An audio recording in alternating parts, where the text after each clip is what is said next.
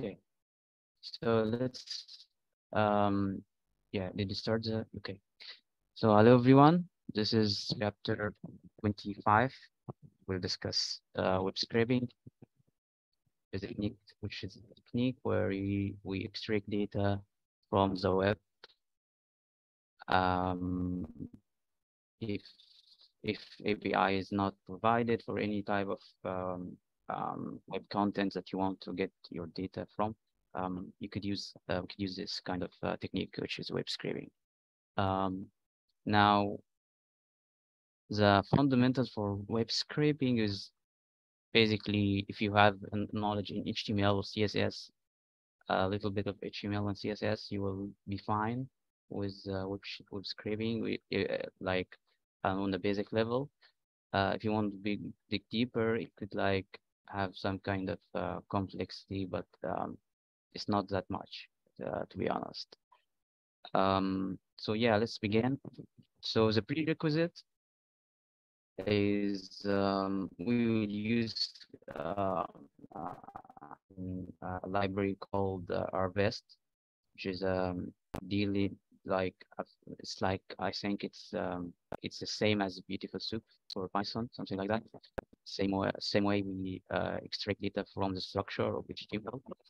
And tidyverse because I think they say that it's not it's not inside the tidyverse, but it's a core member, but it's not inside tidyverse. So when you deal with data in rvest, you deal with tidy data. So you have to import force.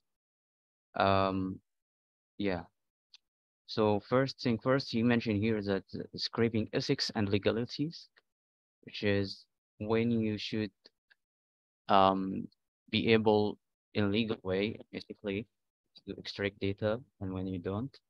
So let's discuss this. Legalities depend a lot on where you live. However, a general principle, if the data is public, non-personal, and factual, you are likely to be okay. So these three factors are important because they are connected to the site's terms and condition, personally identifiable information, and copyrights, as we will discuss below. If the data is in public, non-personal, or factual, or you're scraping the data specifically to make money with it, you will need to to talk to a lawyer.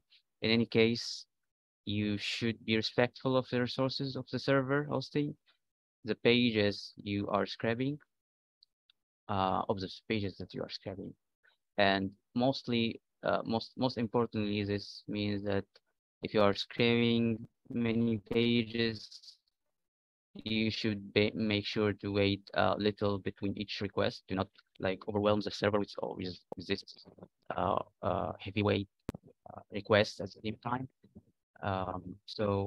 And one easy way to do this is to use Polite package by Dimitro, and it will automatically pause between requests and catch the results, so you never ask for the same page twice. And I think Harvest is using this internally, I think. So we are good to go. Now, terms of service, if you look closely, you will find in many websites. Sorry. Yeah. Is that mentioned in the book that R4DS is using this Polite package? I think I see it when I was like trying to scrape some data. It's in behind the scene. I say I've seen Polite has been run. So yeah, but I'm not confirming this list yet. So we could see it. Let's see the harvest. So this is harvest.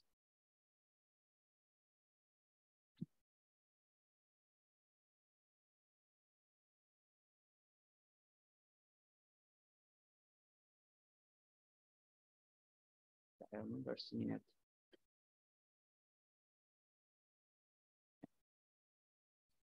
So yeah,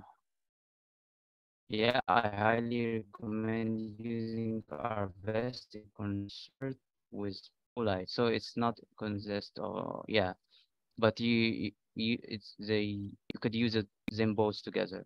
I think that's how what you say here. I highly recommend using RVest in concert with Polite.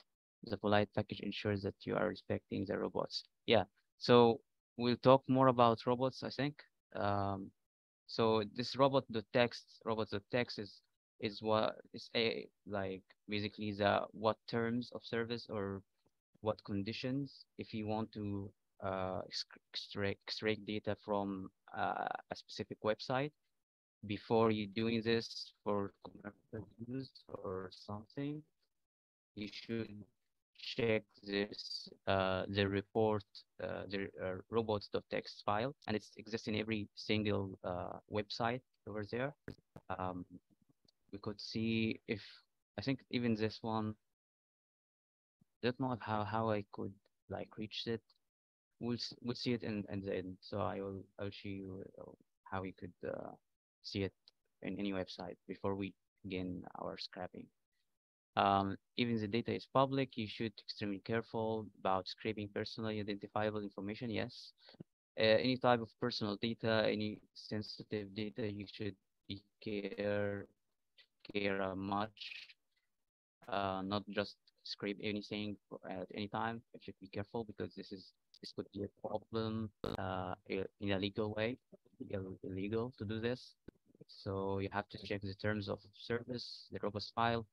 If it's public, almost every time it's okay, but be careful because this kind of just have some kind of serious problem for anyone that do this without thinking.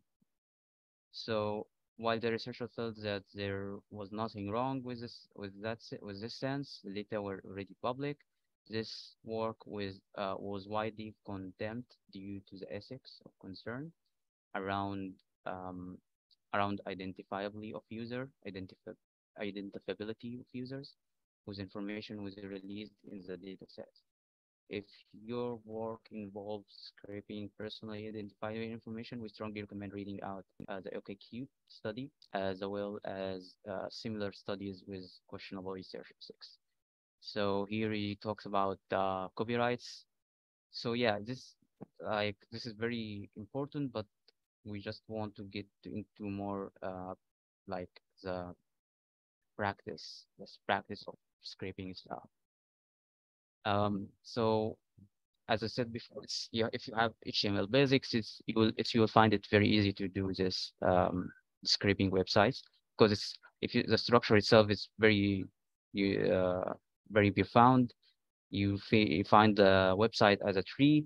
If you see here, if you go and inspect this page, for example, and see this tree like structure, you will see that there is a header, there is HTML element and the header and body. In the head, there's tags inside the head, inside the body, there's other tags, and this is of course this is like structured and stylized with CSS.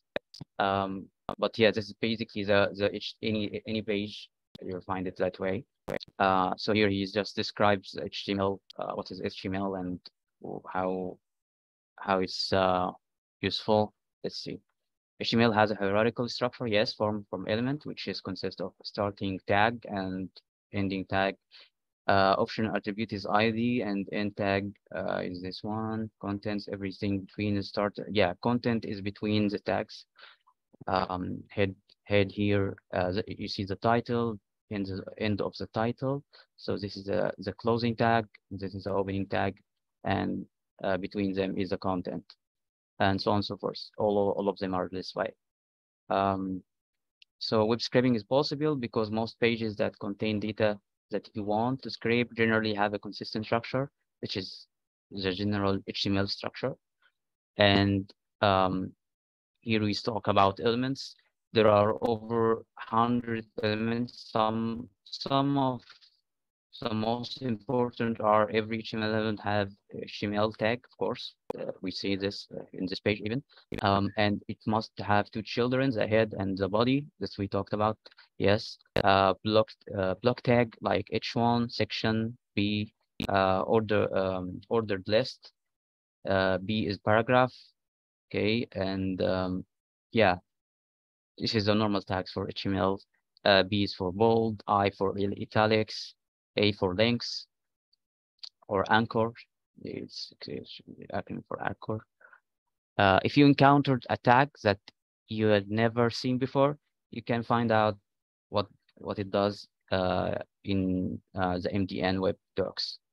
And it contains all of the tags, HTML tags, the new one and the old one. So you will find it very useful if you are not used to, or you find some kind of weird tags that you don't know about. Um, so most element can have content, yes, in between their start and end. This content either it be a text or more elements. So the structure, as I said before, it's just like tree structure. You see here, if you see the header itself contain a navbar contain a dev contain buttons, and so on and so forth. The nav itself is having another nav inside it, and another nav have the ordered list, and so on and so forth. It's just a tree structure. So Yeah, yeah. Looks interesting, you know. yeah, if you know HTML, it's like very basic. If you deal with web development a lot, you will find it very easy to handle yourself, do some stuff, scraping data. Even if you want to play with the page itself, for example, you see here this paragraph. This is um, this is a paragraph, right? If you want to change something, some of its characteristics or attribute, you could change its color to an aqua, like, or like this way, blue. And you could play with the pages to just see how you could design or redesign, or just figuring out stuff in the web page. And this is particularly useful if you do Shiny development, because you basically do all this with HTML and CSS. So every design, every web design uh, um, workflow have to deal with HTML and CSS. So if you know a little bit about both, you are in good hands. Yeah. So Yeah, attribute, thanks. yeah. So yeah, the attributes tags can have named attributes, which is look like name one equal value, name equal value. This is the attributes, and we could see the attributes very quickly. You see here, this is a class attribute, and it has this value, and so on and so forth. ID. This is the attribute, and this is its value. So it just attributes attached to each HTML element, and they all have their own attributes. Some of them are common, like we will see, like this class attribute, we'll use it a lot. This ID also, we could use it a lot to stylize or to get elements, but we'll see. So extracting data. So let's go into the fun part. So to get started scraping, you will need the URL first of the page, of course, that you want to scrape, and then um, usually in the web browser you will then need to read HTML for the page into R with read HTML. Read HTML is a function that is provided in R-Best package, where you could read, if you provide an URL, you read the HTML element, each HTML structure, overall structure, like this whole structure has been read into a text, I think, or a string, and then you could like search for each one of them I don't remember if it's a string or an HTML document, which is an object. I don't remember, but I think, yeah, it could be an object or, yeah, it's an object, I think. Let's see it. Let's see it in action. So let's copy this, go to our studio, and let's see. So this is a tidyverse page. You see this? Okay, so it's an HTML document, something like some object, some kind of object defined, um, customized and defined. So you see here that it's begin with HTML lang eng, which is if you go to the page of tidyverse, you will see the same thing. So basically you're getting all the tags or all the structure of HTML document, the overall structure. Let's continue. So yes, this is the same thing. Let's go into, yeah, RPS includes the functions that let you write HTML inline.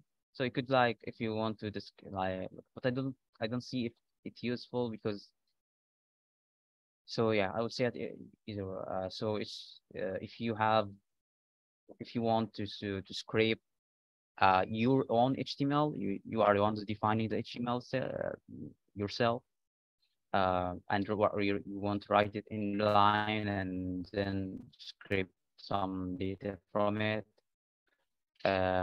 Here is a function minimal HTML, which is you put inside it tags, and it's translated to HTML document, and then you can use it inside your application or so. Now that you have HTML in R, it's time to extract data of interest. Let's first learn about CSS selector. So CSS selector, I would say it's the most important thing to know in web scraping, because it's the way that you select elements or get elements from the web page, the structure of the web page, using this kind of selectors. So it's called selector, so it's selecting elements, and it uses CSS. So CSS selector itself, it's a way it's designed or built at the beginning to make it easy to stylize an element, an HTML element with CSS code.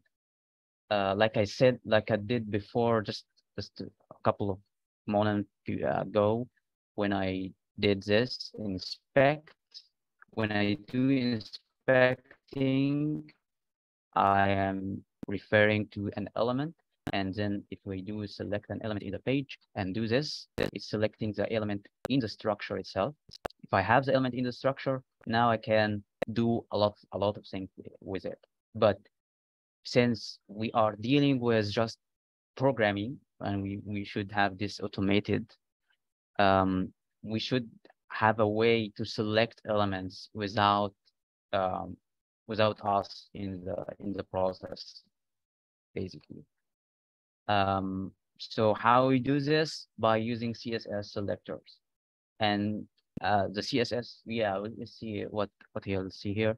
So to find elements, CSS is a short for cascading. Yes, this is the language that we use to style HTML pages, and is a tool for defining visual styling. Yes, CSS includes a mature language for selecting elements, so called CSS selectors. Yes, CSS selector define patterns, and are useful for scraping because they provide concise in describing which element you want to extract. Okay, so let's go into the hands-on. We will come back to CSS selector in more details in section 25.5, but luckily we can get a long way with just 3 selectors. So this is the 3 main selectors. I think I'm using second one most of the time. I don't use this one or this one, and I would say why. But basically, you have the element itself. So you have the tag, the HTML element, you could select the element by saying its name without, of course, this tags. So it's, if you say B, it will select every the first B or paragraph element you see in the structure of the web page. And this could be useful sometime, but it's not efficient because you want to select if you have like 100 P's and then you want to select one of the middle or one of the last or one of the between, you will caught up with a lot of stuff. So we don't usually use this. The second type is dot title. What is dot title? Dot title is a class. So a class in HTML is like what we seen. Okay, again, what we see here, this is a cell. This div or the division or section having a class, which is an attribute in every HTML element, and the class called cell. And you see here is we don't have just one cell, we have a lot of cells because we are repeating the same structure again and again. And this is logical because we are just structuring some text in the page. And you see here cell, cell, cell, cell. Yes, all of them are cell. So it's the class in its definition. It's a way that you select multiple elements or one element, one or more elements in the page, because you could have multiple elements with the same class as we see here. We want to do there's a lot of cell in this web page, so every class of every one of them we can control it using this or stylize it using this class. So if I want to change every cell, I would say every cell class, I would say, okay, colorize this cell class with this specific color, or change its size, or do something with it. So it's a way to select one or more element for stylizing purposes. But here we doing it for web scraping. We selecting it for to select it from in the web page itself. So yeah, this is the one.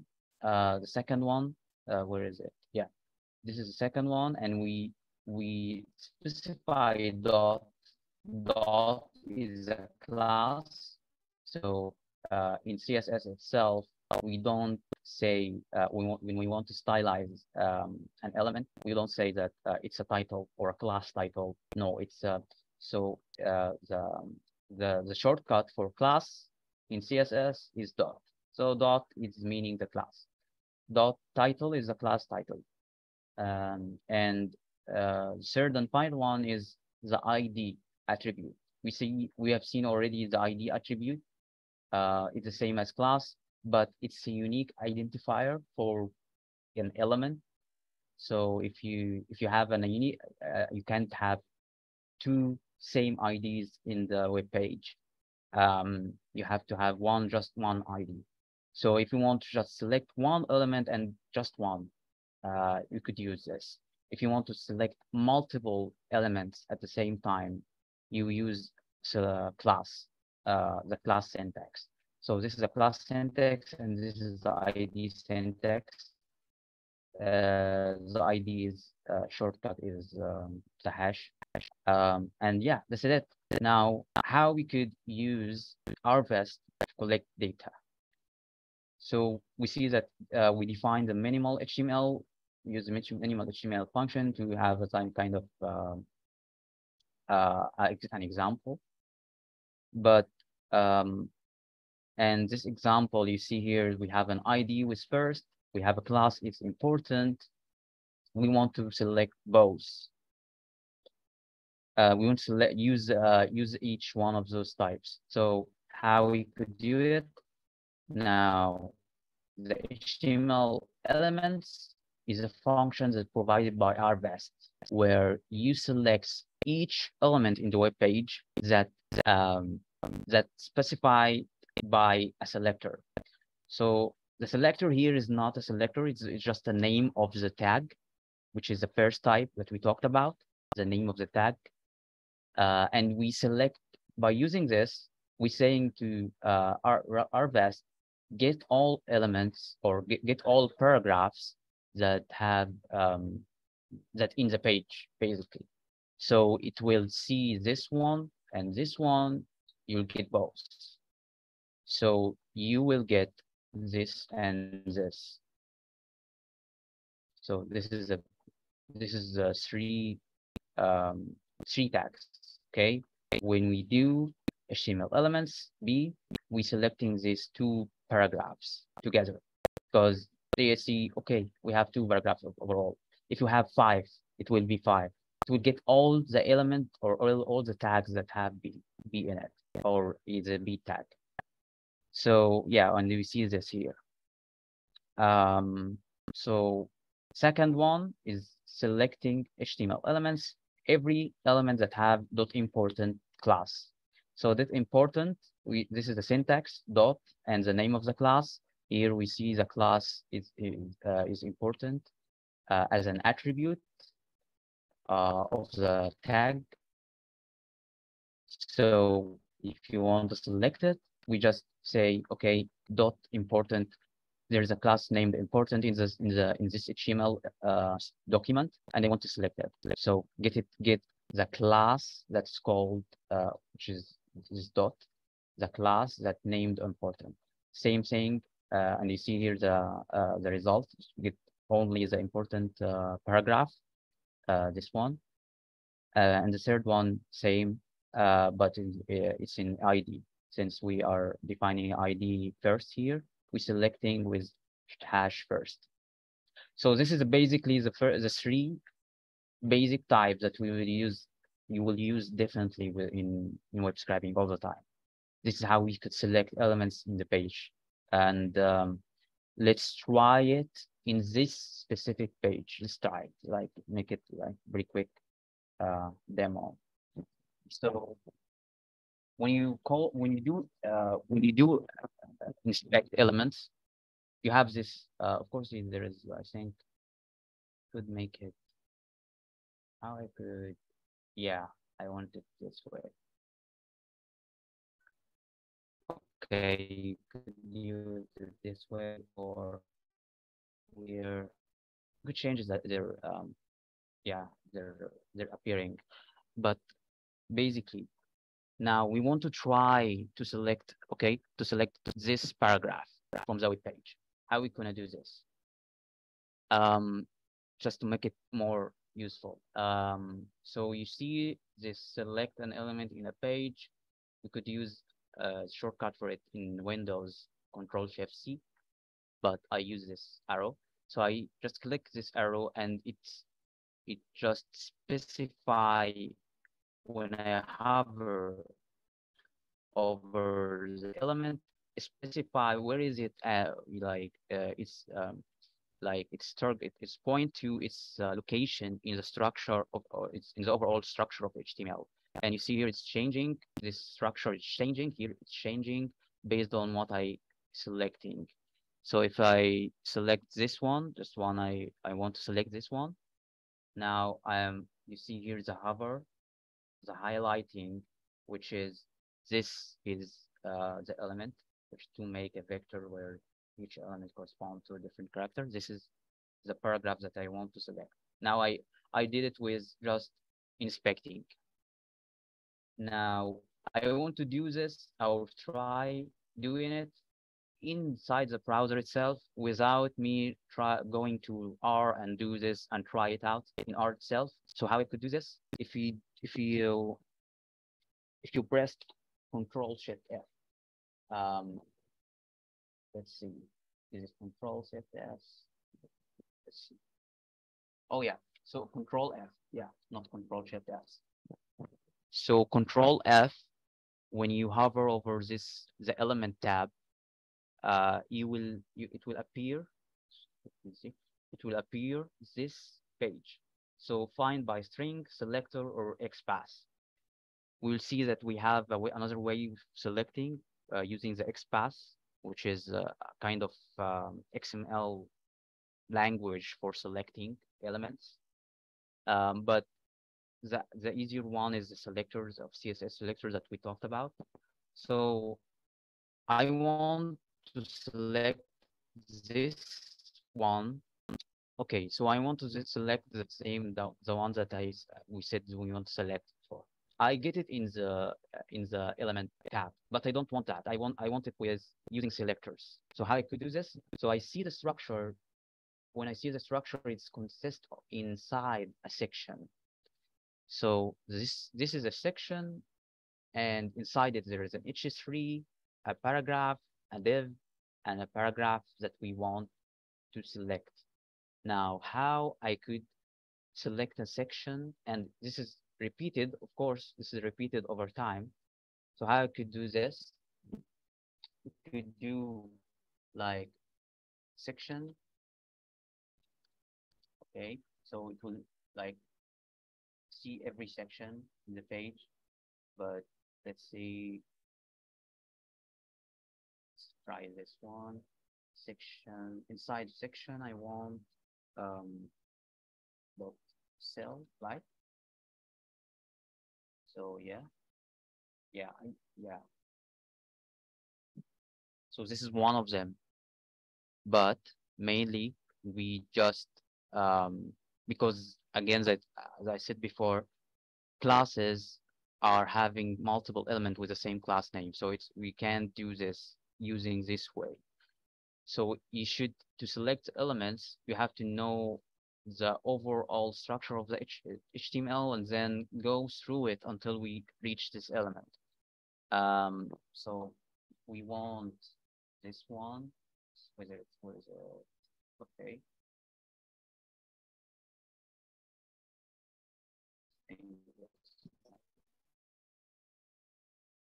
So if you want this one, we have to see if there is an ID for the section itself, and there is one. So if we said that this is the ID of the section, or is it? It's prerequisite? No, it's let's see it again. Yeah, it's extracting data. So this is the ID name. I'm getting the ID name instead of the section and specifying it with the hash. So what I did, is it this one that I want? Not this, not particularly, but we are close. See that we are close because I use the identifier that gets a section. Then inside the section, I get the first L. I get dot L, which is the name. Now I get it, but I want the paragraph, not the div. So why would use? I don't know. I won't use it. Let's say the paragraph, first paragraph. Yeah, and that's it. We got the first one. Let's see. We got this one at first, and you see here that we have selected 3 elements. So there is 3 elements that confirm this specific selectors expression. So there is 3 paragraphs inside the section that's called extracting data. And let's verify this. If you see here, this is a paragraph 1, 2, 3. So this is the 1, 2, 3 paragraph. So I have 3 paragraphs actually, and yeah, this is how I do it. We're using the inspecting and using the selectors. So just remember to use this arrow, and to use if you want to try this, you're selecting your selectors inside the web browser itself. Do Control F in the tab element here, and you will this will come up, and you could try it without even trying it in R. Okay, so that was something. So anything that you don't understand here, Abdu? No, it's fine. I'm just saying that this Doing it manually could be time consuming, I guess. Yeah, it's doing it manually, but you try it. You will automate all this by using programming in R. But if you want to try to select, to try the selector if it's working already or not, Yeah. if you should rerun our code again and again and again. And instead of that, just try it in the web browser. And if it's work in a web browser, now you could use it in the R code. Yeah, because I'm thinking, at some point in the chapter, he stressed the point that before you do the US scribbling, you just try to inspect, spend some time um, inspecting to decide Yeah, which selector you're going to use. So I think that's the first thing you have to do before doing all this thing. yeah, yeah, Yeah. So once you identify the selector, then you start to do all this other things. He mentioned that, and I think he even stressed that point.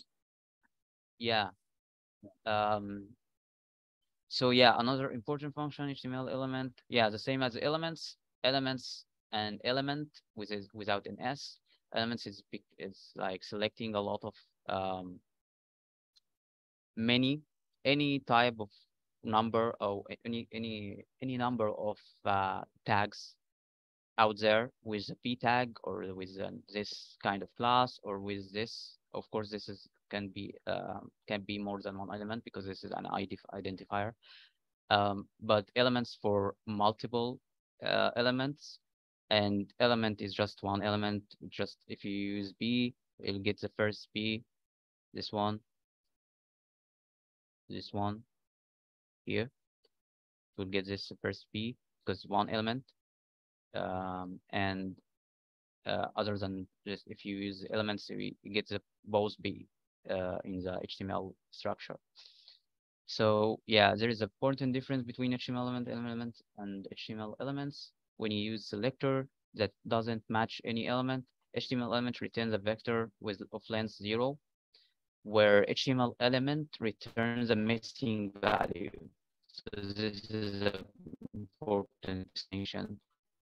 If you want to see what is the number of elements that specify this criteria of selecting, you should use HTML elements with NS. If you want to just select an element, and if it's not returning anything or it's not exist, it would return missing value, then you use HTML element.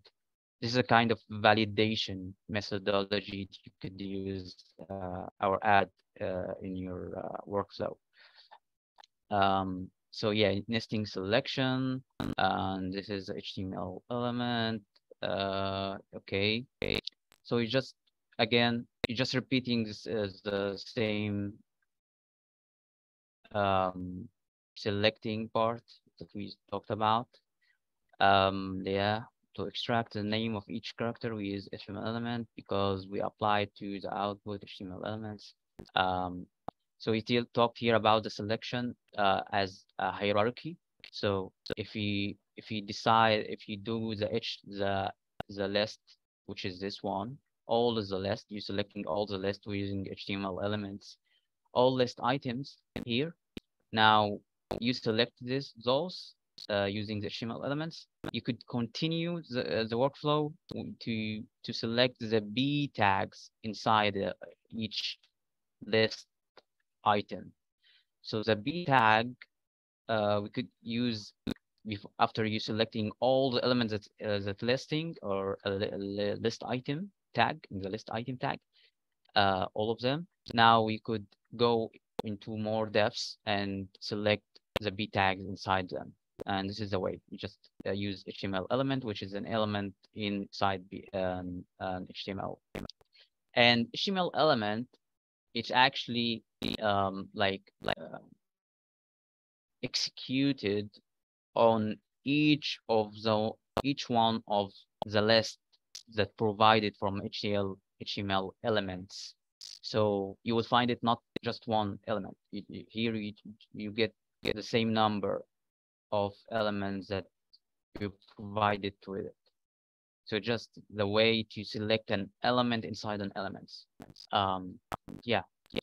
So the distinction between HTML element and HTML elements isn't important for the name, but it's important for the weight. We want to get on weight for each character, even if there is no weight span. Yeah, again, here it try to like selecting this class weight span, this span, using this class dot weight. Same, the same one. Yeah. Yeah. Let's move on to the text. So we can extract plain text contents of an HTML elements using this HTML text2, where you extract only the text without the tags. So you remove the tags from the HTML structure or strings that you have, and you just leave out with just like here you see the span, and the span tag is deleted with the class. All of this deleted, and this deleted, and it's just return this. Same with all. So this is how to extract only the text inside the tags using the HTML text too. What else? Yeah, we could extract an attribute, which is very useful if we will deal with a links, and also useful if we will deal with an image, because an image, um, you see here, if you do, okay, so there is an attribute for an image tag, which is the source of an image, and it doesn't contain any content inside the tags itself, but it contains just the source inside the attribute. So if you see, let's try to see here if I have, yeah, let's take this as an example. If you see here how we could, yeah, inspecting this.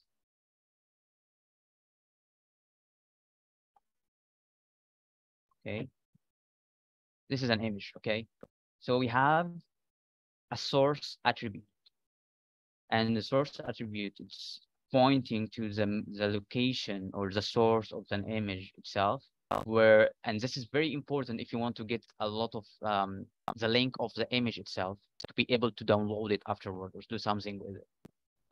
So to extract this or to use it, we use the HTML attribute, where we select attribute inside the tag. So after you selecting the elements and then select one element inside the elements, you could, like in each one of them, select the output or the value of the attribute.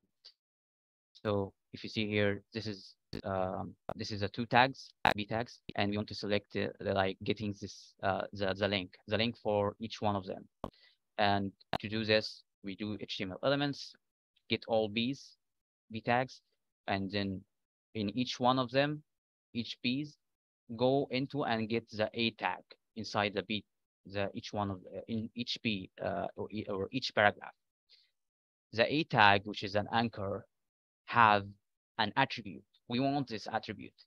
So to get the attribute, we select it using the HTML attribute, which is href. The output of this is the links in sequence. So you get the two links, this one and this one, the dog and the cat.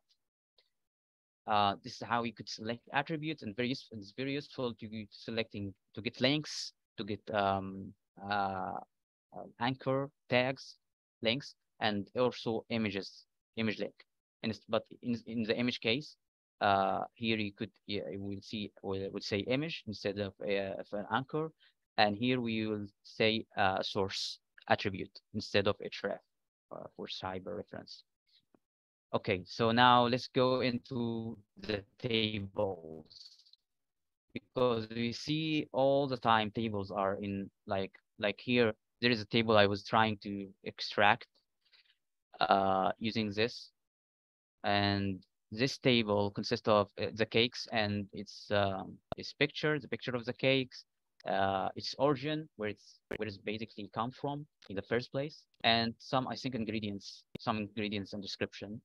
So this is an Wikipedia page, and all Wikipedias are having this kind of tables, and it's kind of useful if you want to try to extract information to use it somewhere else. So if you inspect this, you see here that this is have a class called Wiki table, and this class is very popular to extract data from Wikipedia tables. So it's well known. So to extract the table structure, we use let's go back. We use this HTML table function, and HTML table function to do it properly. Let's see an example, because I did it before. Where is it? Let's see. Okay. Okay, let's this.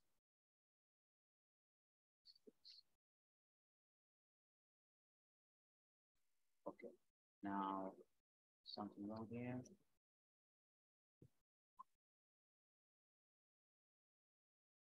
Let's see if it's working.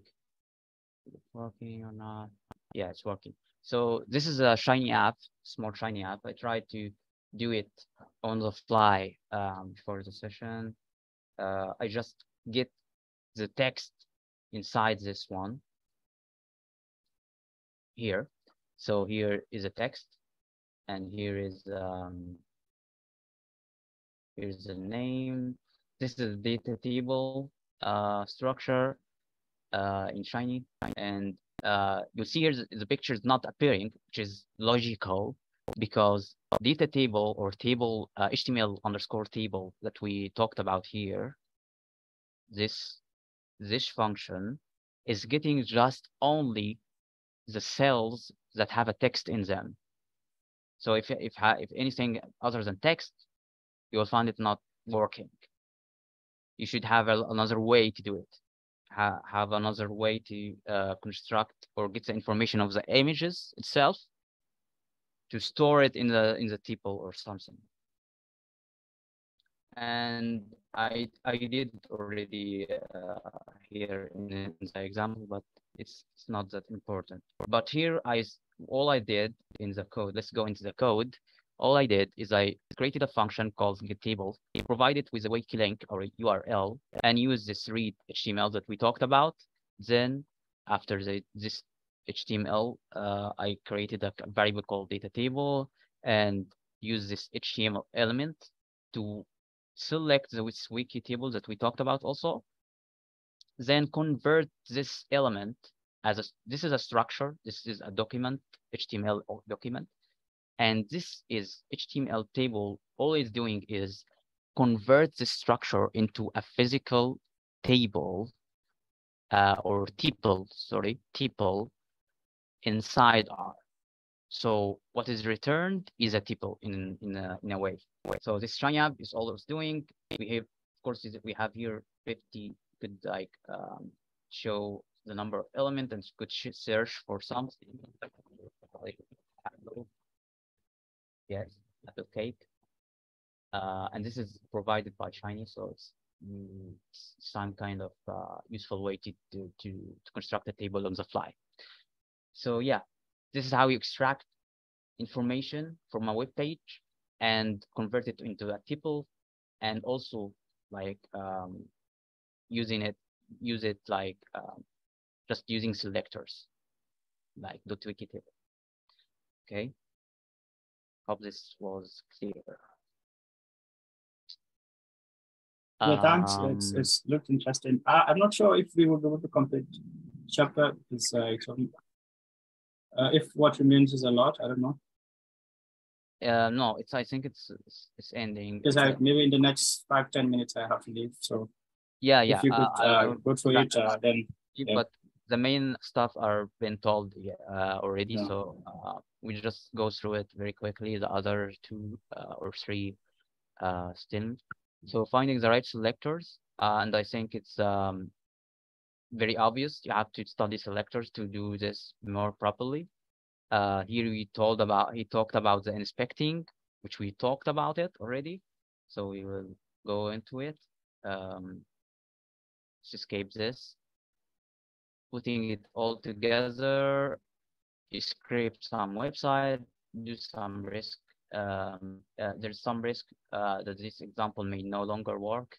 We all do this. So there is it's just giving you another examples to do stuff. And here he used the HTML text to extract a text inside this. So if you want to just extract the text without the tags that we talked about before, use HTML text too. Anything else? So yeah, you could then construct using, so you could like, this is a interesting way to define a tuple. And each column are the way an extraction itself, an extraction process itself. So here you say that the name of the column and you provide it with a section, then extract from the section what you want. I want a title, so I selected H2 element and then convert it into text. Here I want the release date, so I selected the B tag, then convert it to the text. Then I do some removing or analysis, data string manipulation. I would say that to get the release date. Same with here, director into another column, intro with a crowd, and the ending. We got this tuple that every one of them are in extraction in itself, extraction process, quick in extraction process, just by using selectors. Yeah, that's it. So this is an example, other example for extracting films data, but it's the same. Here we said HTML table. We talked about HTML table and that it's extracting. You see here, interestingly enough, it doesn't get anything about the images. You see here it's in A because it's doesn't have anything to do with it. It's just extracting text. And you could use patterns. Of course, this is a regular expression functions. I think I don't know if we will talk about regular expression, but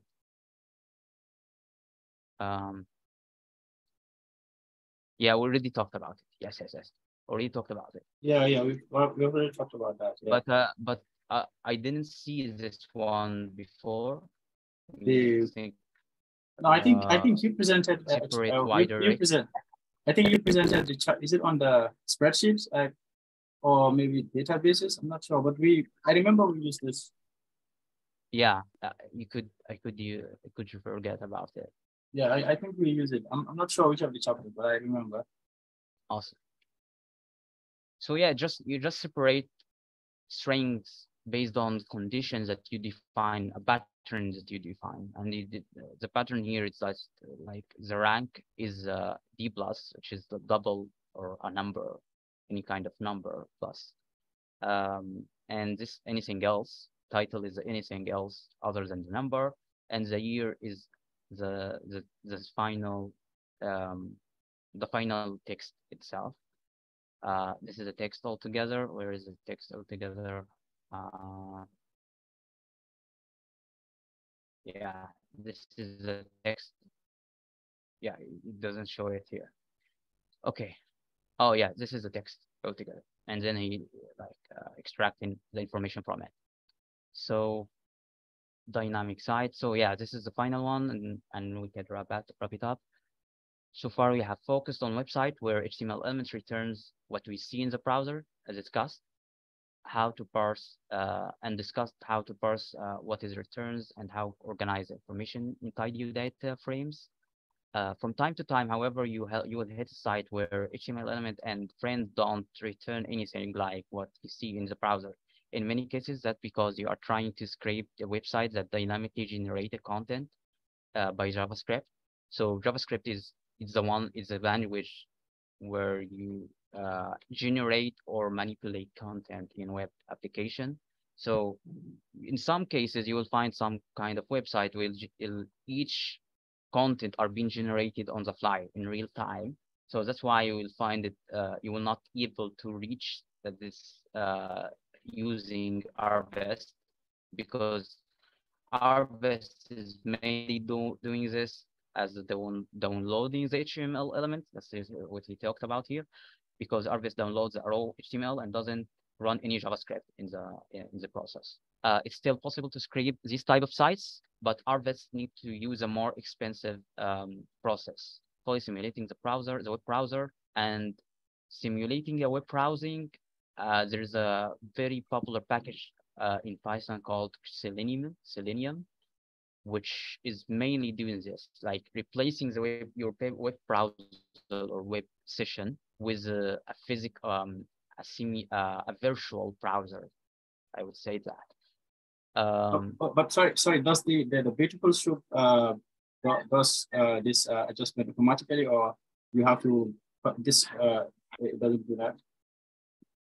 Like in Python, So, I mean.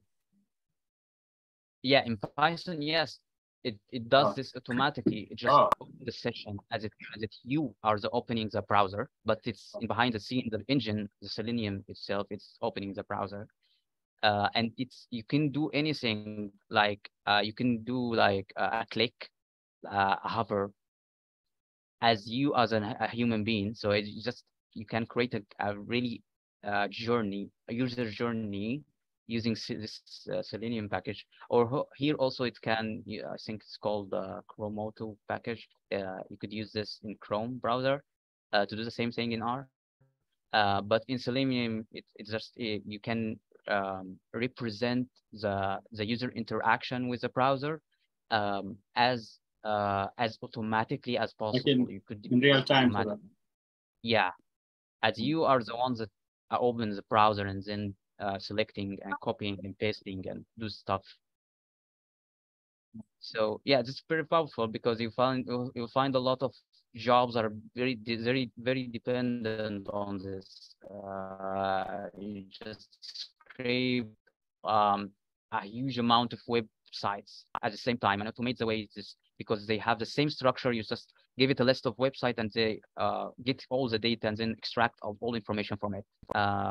So yeah, this is very powerful, but again, it's could be illegal sometimes. So you have to be careful. Before you're doing web scraping, you have to check the robots.txt file. And if I see here robot.txt, and this is the final thing, robots.txt. Let's see.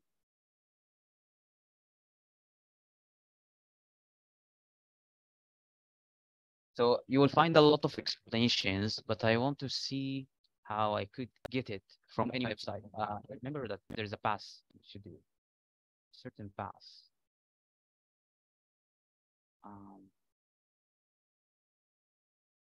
Let's see. It's a subdirectory or something. Okay, let's try this. Let's get this. Okay. Robots.txt.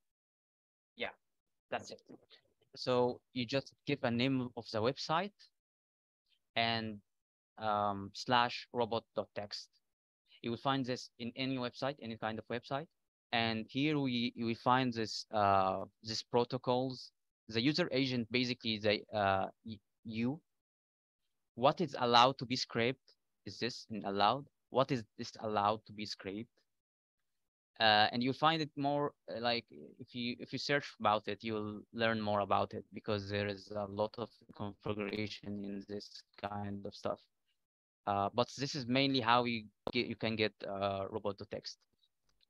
Oh, this is quite interesting. Thanks. I mean, this is quite interesting to know. Thanks. Awesome. So thank you for listening, and I know I get through it very quickly, but I think it's a very useful chapter to understand. Yeah, sure. So thank you, and I think we can wrap it up here. Thank you very much. Yeah, yeah. Thanks. Yeah, bye. Bye. So I think we should stop the recording. Oh.